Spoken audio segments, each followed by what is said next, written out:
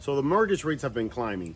You know, right now, a typical mortgage rate is almost 6%. You know, almost a year ago or a year and a half ago, they were half of that, about 3%.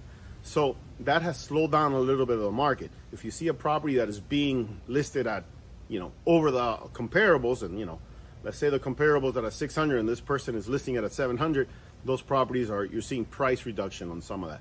That's a good thing. You know, you're overpricing a home and now the rates are higher. You're starting to see some of those homes come down. People think that, you know, if the market takes a correction or a dip, you know, bad. I actually think it's actually a good thing. If the market brings a correction or comes down a little bit, you know, it opens the playing field for some of these buyers that are on the sideline trying to get a home.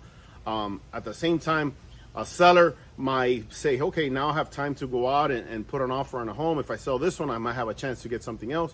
So it opens up the playing fields a little bit, you know. A correction in the market is not a bad thing.